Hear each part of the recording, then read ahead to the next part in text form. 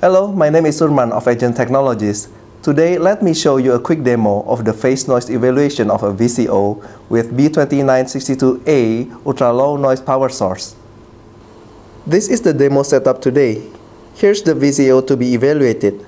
As you know, VCO is a noise-sensitive device, especially ultra-low noise bias source is required for the Vtune terminals. In this demonstration, I will use the B2960A power source with ultra-low noise filters. One output is set to 12 volts for the VCC, the other is set to 5 volts for the Vtune. The phase noise will be measured by E5052B signal source analyzer. Let's start the demonstration. Set 12 volts on channel 1 for VCC and set 5 volts on channel 2 for Vtune. Then turn the outputs on and observe the phase noise with the E5052B.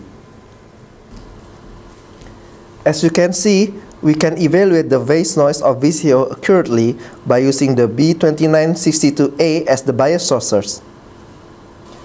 Some of you may use a linear power supply for the Vtune. In general, linear power supply is known as having a low output noise. However, compared to B2960A with ultra-low noise filter, its noise is not low enough for a very noise-sensitive device like VCO. Today I demonstrated that B2960A with ultra-low noise filter option can be very effective for applications requiring low noise bias source such as VCO. It is also useful for other noise-sensitive device testing such as AD/DA converters, sensors, and so on. If you'd like to see more details, you can visit our website currently shown below.